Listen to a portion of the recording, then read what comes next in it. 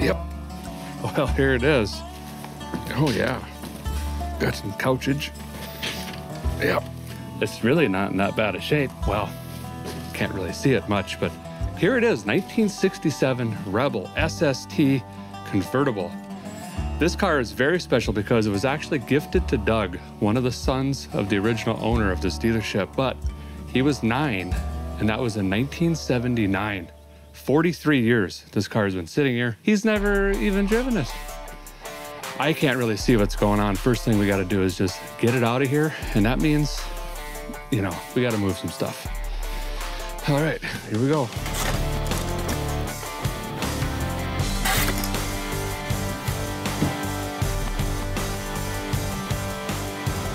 Well, here we are. We've finally reached the Rebel. We've got everything moved out of the way. Surprisingly, 3 of the 4 tires are holding air pretty well. That's those old bias plies.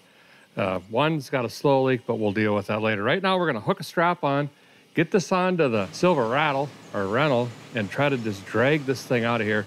I did push it neutral or tried. The wheels are unfortunately locked up. So I'm hoping in the distance of the shed, they break free. Probably.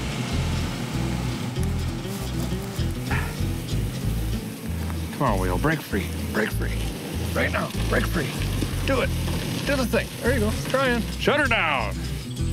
It's outside. For the first time in 43 years, this car is getting some daylight. It needs a little love. Let's walk around this thing, drink it up a little bit, see what we're working with here. Right away, I noticed the 343 badge on this side, but on this side, it has the original 290. The Rebels actually had 8 different engine variations, ranging in displacement all the way up to the 390. And if you got the machine, the legendary machine in 1970 with the iconic red, white, and blue paint, you got the high output 390, about 345 horse. This one has a 343 in it, right there. Good engine, pretty quick little devils. And it looks like we got completage. I mean, everything appears to be there. Of course, every hose, lightning hose, everything is pretty well rotted out of it, but fuel make it happeners here, water whirler, charging whirler. Body-wise, it's been wrecked back here. I see some Bondo back there. Quarter panel still looks pretty straight though. Door opens and closes, some more primer in the jamb.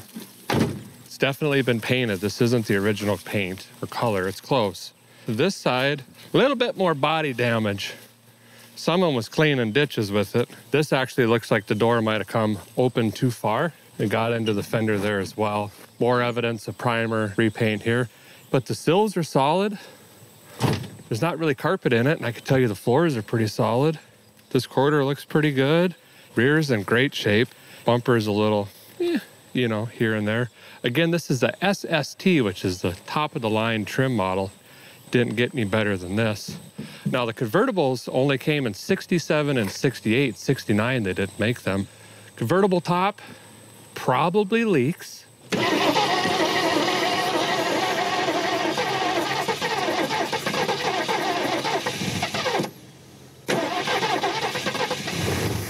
There it goes. Yes, it's a runner. Oh, look at the smoke.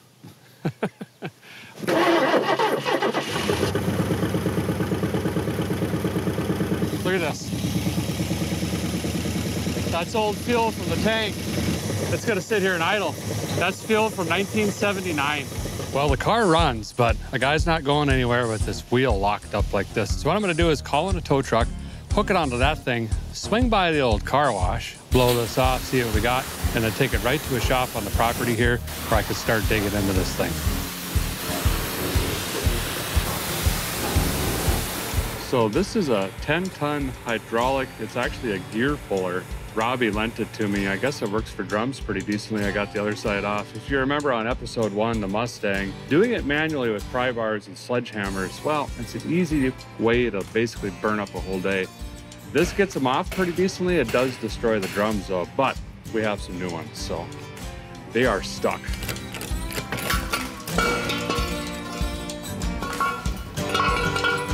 That's off now. So while these old poverty caps are both neat and in excellent condition, all 4 of them are, doesn't really give me that muscle car vibe. So we got to change it up. We need new tires anyway. So we're gonna go with this. good vinegar. So we're not able to get our hands on a new fuel tank for the Rebel here, but that's okay. There's some ways to clean these gooderish enough to just get back on the road. Most commonly, people use nuts, bolts, things with sharp edges. Even some clean, sharp rocks will do the trick. However, I've done this about 948 times, and I can tell you, those are very difficult to get back out. I've found marbles to be ideal. They're much easier to get out. However, you have to work at it a little bit harder to get it clean.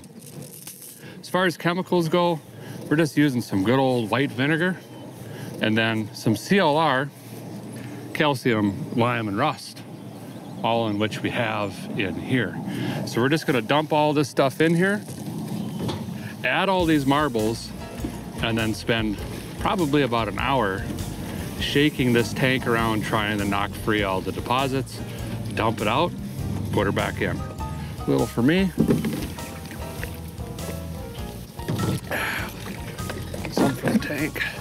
Being that all of this basically goes down your household drain, it's environmentally safe and friendly. So once we shake all this up, we can just, you know, go dump it on some weeds or pretty much anywhere on the property. We don't have to worry about disposing of it.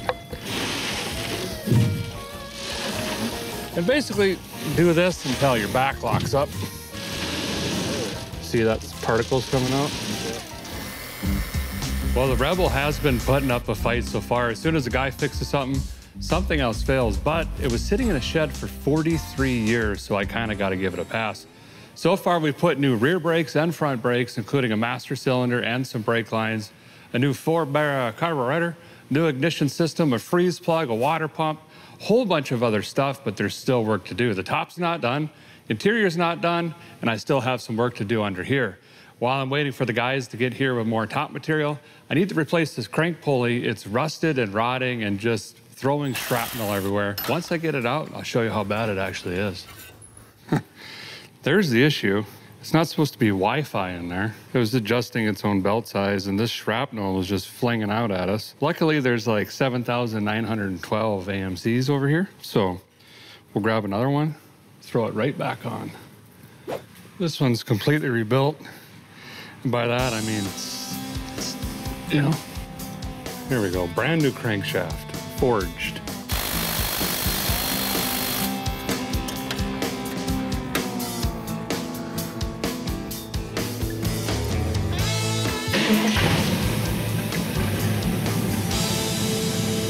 Starts good. All the weird squeaking and ticking and rust pieces flying and all of that is resolved. After we put the air cleaner on, we can shut this hood one last time and done.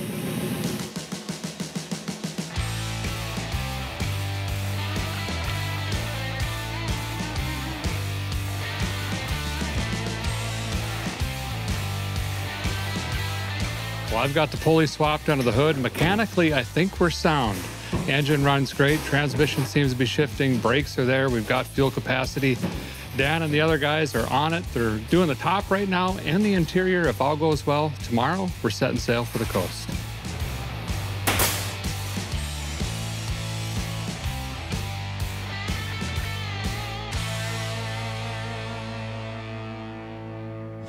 Shortest route to the ocean from here is about 100 miles. First time on the highway in 43 years. Power steering actually is really good in this car. Temp gauge does work. That's good. Fuel gauge works, which is a huge plus. Nothing else. Whoa, radio's back. I'll be damned. With the shadow of the goal line, if the baffle for the touchdown. Mouse of sandals! I think we're going about 50 right now, and it feels like 106. It feels pretty solid on the road, actually. Other than the severe vibration in the front, ride's great, you know? My mullet's just whipping today. It is a beautiful day out, though. Guys gotta take her easy for a few miles, then we'll pick up the speed here. Let all the bearings and seals and gaskets and doodads and dippies come back around. Then we'll really get into that AMC power.